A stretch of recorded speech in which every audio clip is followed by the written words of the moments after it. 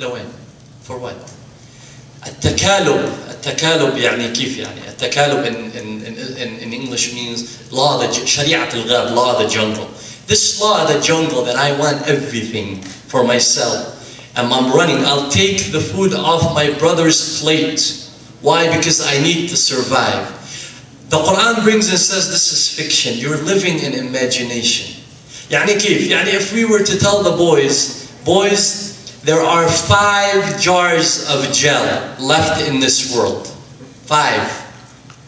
How many of you will suit up with your bulletproof vest ready to go grab these 5? How many? Unbelievable. Our children, our 15, 16-year-olds. Absolutely. Why? I cannot live life without the material thing called gel. If we were to tell the female, no, this is the last, our females are very much know the religious duties, but for some reason they always forget about this eyelash thing. I don't know. So if this is the last mascara thing, what would we do? Most likely every female would prepare her husband. Yalla, get moving. You're calling up work today, there's 5 left, go get them. This is the law of the jungle in this Quranic verse. Allah says, At-takalub bid-dunya, what you're doing in this life, for what? For what? This is under fiction. While in reality, in the non-fiction issue, Allah subhanahu wa ta'ala says what? Says, Kullu nafsin dha'iqatul maut. Every soul is tasting death, meaning it's trying to draw a realistic picture for you. Where are you going? What are you going to gain? Because while you're trying to achieve your fictional things, you're going to step over people. Thus, you're going to be doing what? You're going to be performing the haram that Allah subhanahu wa ta'ala says, do not come.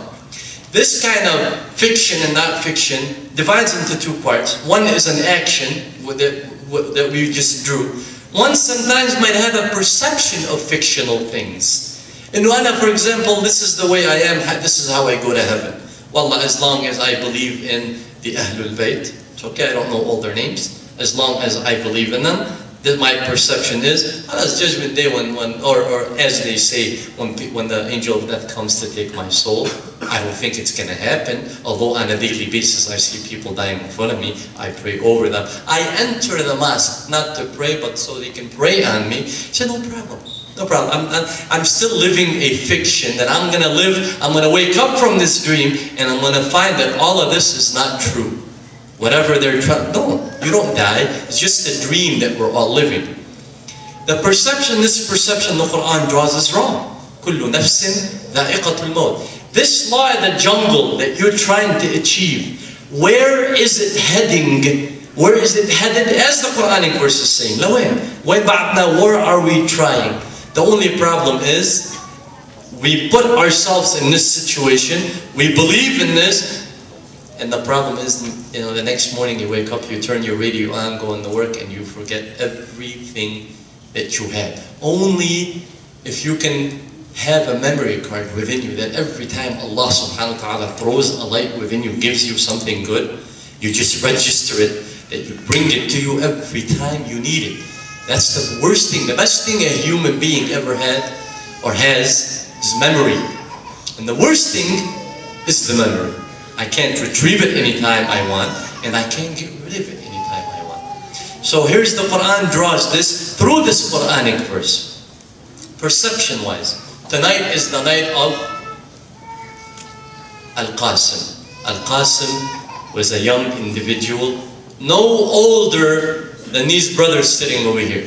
14, 15, Yusuf, he was 15 years old, your age. No older, right? But Al-Qasim, and you may be looking at me and saying, oh God, is this guy going to give me another one of those, Qasim? Well, that sounds corny. Qasim with this, with that.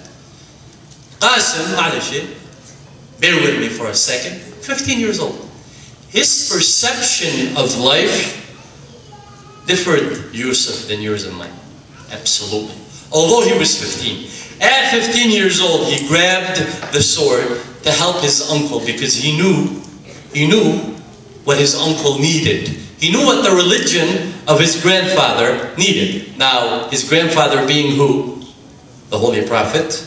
His father is who? Imam Hassan. His grandmother is Sayyida Fatima al-Zahra, al-Imam Ali alayhi salam, Rasulullah salawatullahi wa salamu alayhi. Yet we find ourselves within the fiction and non-fiction. We bring al-Qasim and we put him in a fictional story, and we all heard this, and I'm going to be crucified for this. We hear about, the first thing that comes to mind when I hear about the 15-year-old Qasim is what? Is that the wedding of Al-Qasim on the day of Ashura.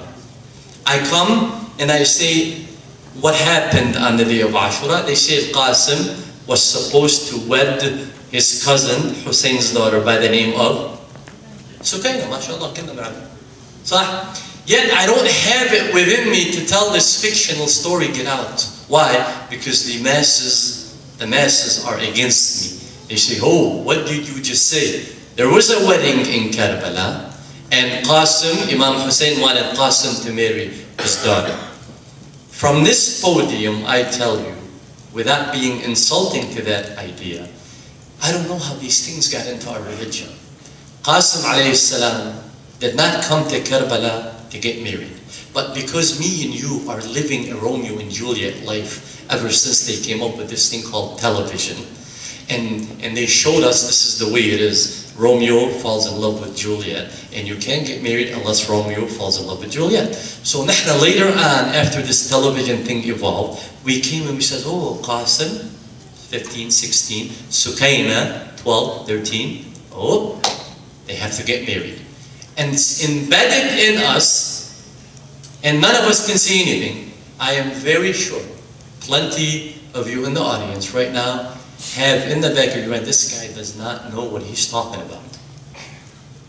Maybe so, but I have a message to deliver. I don't want you to live a fictional life.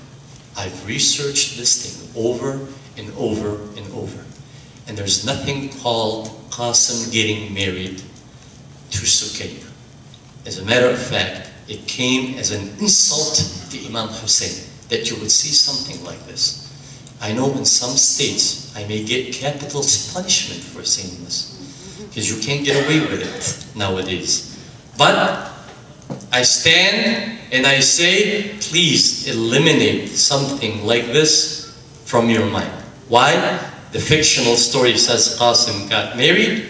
The non-fiction says, Al-Imam al-Hussein says, ألا ترون أن الباطل أن الحق لا يعمل به والباطل لا يتناهى عنه. Imam al-Hussein's slogan in Karbala, what's wrong with you? You're mixing up between right and wrong. It can never be. So the fiction now is two parts, action and perception. From this Quranic verse that leans towards the non-fiction, that every soul shall taste death, كل نفس ذائقة الموت, I ask the following question. Why did Allah subhanahu wa ta'ala in the Quran reiterates the word death? Because the word death doesn't apply to me because I'm only 15 or 16. Right, Yusuf? Doesn't apply. I don't die. You don't die when you're 15. I'll prove it to you. I'll stand outside in front of a car. Let it hit, right? I'll prove it to you. You've never seen a 15-year-old die? Never seen a 10-year-old die? So why does Allah always reiterate the word death? كُلُّ نَفْسٍ ذَائِقَةُ الْمَوْتِ. Why? Because technically the fictional side of me says, oh, I'm not afraid of that. I don't recognize it. It doesn't happen to me. The non-fictional side says, no, it does happen to me. Imam al-Hadi alayhi salam has a beautiful poem. He says, بَاتُوا عَلَى قُلَلِ الْأَجْبَالِ تَحْرِسُهُمْ غُلْبُ الرِّجَالِ فَمَا أَغْنَتْهُمُ الْقُلَلُ. They made from the high mountains their abode, and they armed men so death will not arrive at them. فَمَا أَغْنَتْهُمُ الْقُلَلُ. Meaning these high mountains did not avail them. وَاسْتُنْزِلُوا. They brought down from these high mountains. He's drawing a picture. وَاسْتُنْزِلُوا مِنْ بَعْدِ عِزٍّ عَنْ مَعَاقِلِهِمْ. They left their fortresses and they were dragged down. وَأُودَعُوا حُفَرًا يَبِئْسَ مَا نَزَلُوا. They were thrown into